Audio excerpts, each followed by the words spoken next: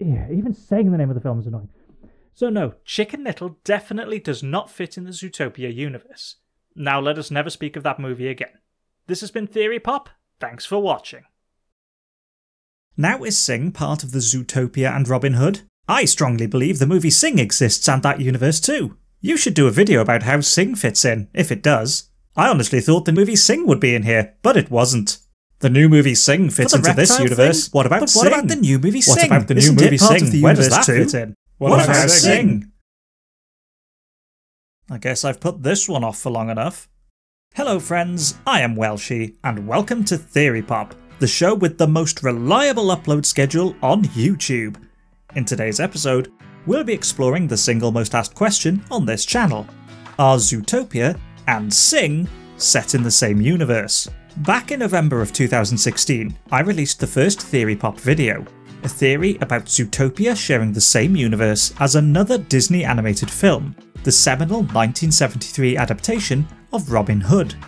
Amongst the many comments asking about the inclusion of other Disney movies were a surprisingly large number asking about a film I hadn't even considered including in the discussion, Sing. The reason I hadn't added Sing to the Zootopia video was because the movie was produced by a different studio, Illumination, and released by Universal Pictures. This meant that there was no way the two films could be linked. Movie studios are very protective of their intellectual properties, and for Zootopia and Sing to be set in the same universe would have required a carefully negotiated agreement between the two movie studios. These types of agreements between multiple IP owners do exist. Think about the most ambitious crossover of all time. No, not that one. No. Oh, for the love of... I'm talking about Who Framed Roger Rabbit. The movie is based on the novel Who Censored Roger Rabbit, which Disney purchased the rights to shortly after its publication in 1981. Disney then approached Amblin Entertainment to co-produce the film with them. While Disney held the rights to their own characters, Steven Spielberg convinced other studios, like Warner Brothers and Universal, to allow their characters to appear in the movie. But the film's producers couldn't just throw these icons of animation together willy-nilly. They had to follow strict stipulations in this massive crossover of intellectual properties. One such example from the film is the dueling piano scene. Two famous cartoon characters, Disney's Donald Duck and Warner Brothers' Daffy Duck, no relation, are playing pianos on stage in a nightclub, and while there is plenty of back and forth between the two, both are portrayed as equally talented pianists. Neither character could be portrayed as superior to the other, despite their apparent rivalry on stage. This scene, and indeed the entire movie, was the result of careful negotiation between multiple studios and rights holders. This rules out Zootopia and Sing being set in the same universe. There is no agreement between Disney and Universal to allow these two movies or their characters to cross over. But the real world is boring. Talking about the idea of a Singtopia crossover isn't as much fun if I just focus on licensing agreements and who owns what rights to which characters. What if we ignore the legal ramifications of this potential meeting of universes? What if we want to look at this from a purely in-universe perspective? Would the internal rules of the worlds of Zootopia and Sing allow the films to coexist in the same reality? On the surface, Zootopia and Sing do share some similarities. They're both set in worlds inhabited by anthropomorphic animals, living in modern settings with similar levels of technology, like cars and televisions. But the resemblance is purely superficial. There are some fundamental differences between the two worlds when we look a little deeper below the surface. Let's examine Zootopia first. The eponymous city is a mammalian metropolis, designed and built from the ground up for the animals that inhabit it. Zootopia consists of a central urban area, with the buildings and areas designed around the physical characteristics of the inhabitants. Beyond this central hub are additional surrounding districts based on the environment of the creatures that live in those areas, such as the frigid temperatures of Tundra Town and the lush green canopies of the Rainforest District. These biomes are tailored directly to the mammals that inhabit those conditions. The city also makes concessions for creatures of every size and stature. Voles, mice and other small creatures live in a gated community called Little Rodentia. To larger mammals, the buildings and boulevards are tiny. But for the small mammals that live there, the community is the ideal size. There's a tiny elevated railway and a road system packed with minuscule cars that are the perfect size for the rodent inhabitants of the district. But it's not just the smaller mammals that have their needs catered to. Even the public transport system is designed to be as accessible as possible for all the animals in Zootopia. The train that Judy uses to travel from Bunnyburrow to the big city has carriages with large raised glass roofs to allow taller creatures such as giraffes the space for their larger frames.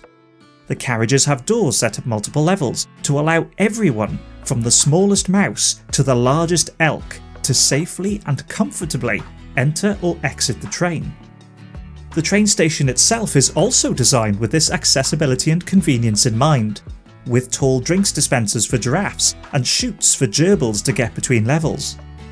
Zootopia has clearly been built around its animal inhabitants, as everything from the buildings to public transport is designed to be as accessible as possible for the various species of mammal that reside in the city. This is a city designed by animals, for animals. Sing, on the other hand, feels like a human world that just happens to have animals living in it. The world has a one-size-fits-all design philosophy. Everyone has to adapt to buildings and doors that are all one uniform size. Take Mina and her family as an example. These elephants are forced to live inside a house that is far too small to accommodate them, crouching through door frames and squeezing into tiny rooms. Their home has no adaptations to suit animals of their size, and doesn't feel suitable for them. Public buildings pose a similar problem, with restaurants and theatres having a single entrance for all animals, regardless of size and suitability for that type of creature. And it's not just the buildings that have this problem. Vehicles only appear to come in one size. Mike the Mouse drives a car that is far too big for him, as there are no rodent appropriate sized vehicles seen in the movie, though he does appear to have had some adaptations installed to allow him to drive it. This is the opposite of the vehicle designs in Zootopia, where cars are made to fit the animal. Sing just doesn't feel like it was built by the creatures that live there. It was designed by humans and had the animal characters dropped into it. The only real adaptation I could find for a specific type of animal was the installed waterway for fish, and that's likely only because without it, fish would have no alternative method for traversal. Speaking of fish, that brings up another problem. The fish we see in Sing are sapient creatures. They have jobs and are paid for their work. This is not the case in Zootopia, where fish are a food source for predators. Zootopia has a fish market, briefly glimpsed in the movie, as well as in supplemental material such as the film's art book and the official guide to Zootopia. There's a huge gap between the aquatic characters of Sing and the fish that act as a protein supply for the predators of Zootopia. You might think I would go on to discuss reptilian and avian characters as a reason the two films don't share a universe. And while lizards and birds appear in Sing and are totally absent from Zootopia, this isn't as big a problem as it might first appear. As revealed in the Art of Zootopia book, the directors confirmed that lizards and birds do exist in the world of the Disney movie.